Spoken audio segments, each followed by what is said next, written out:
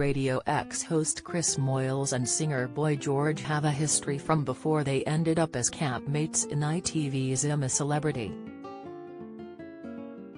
The pair met through Chris' girlfriend Tiffany Austin, who also works as Boy George's manager. Tiffany has been Boy George's day-to-day manager since 2018 and has been dating radio host Chris Moyles since 2015, so over the years Chris and Boy George have met and become friends. The pair are now in the jungle together for I'm a Celebrity, alongside campmates including Matt Hancock, Mike Tindall, Babatunde Ailsh, Jill Scott and Sue Cleaver amongst others. Chris and Boy George are thought to be such close pals that Boy George even called Chris and Tiffany when he came home and found that his alarm was going off. Speaking about the incident whilst appearing on the Chris Moyles show, George said, "I came home one night and the alarm was off, so I was freaking out. Chris and Tiff turned up and Chris went in first. I was like, I'm not going in there."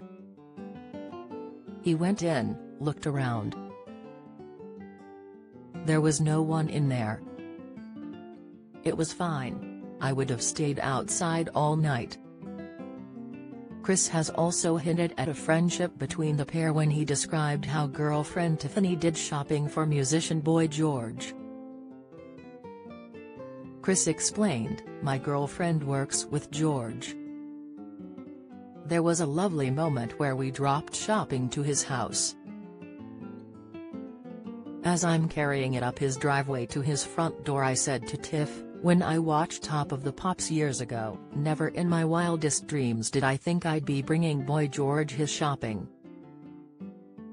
But then as I walked in, the first thing George said was, 'I can't believe Chris Moyles is bringing my shopping in, I'd never have thought it.'" Boy George and Chris Moyles teamed up in a Bush Tucker trial alongside campmate Babatunde Ailsh, but all three failed to retrieve any stars and get food for starving campmates.